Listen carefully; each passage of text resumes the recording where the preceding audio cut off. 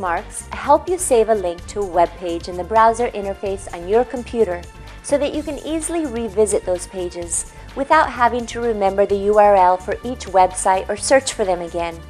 You might have stored bookmarks in a different browser than the default browser running on your computer presently. If you want to export and import bookmarks in Internet Explorer 9 in Windows Vista, then follow me through these quick and easy steps. Open Internet Explorer 9. Click on File and select Import and Export from the list that appears. Select Export to File radio button and click on Next.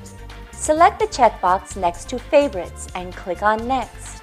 Click on Next and browse the location where you want to export your favorites, and then click on Export. Click on Finish to successfully export your favorites.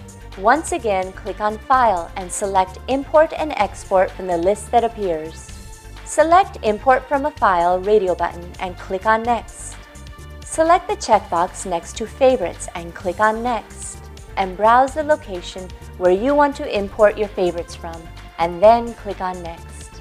Click on Import and then click on Finish to successfully import your favorites.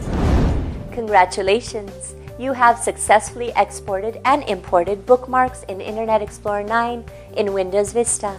If you face any problems related to your computer, operating system, software applications, or peripheral devices like printers, MP3 players, digital cameras, etc., then call iYogi and we can help you fix it. Good karma!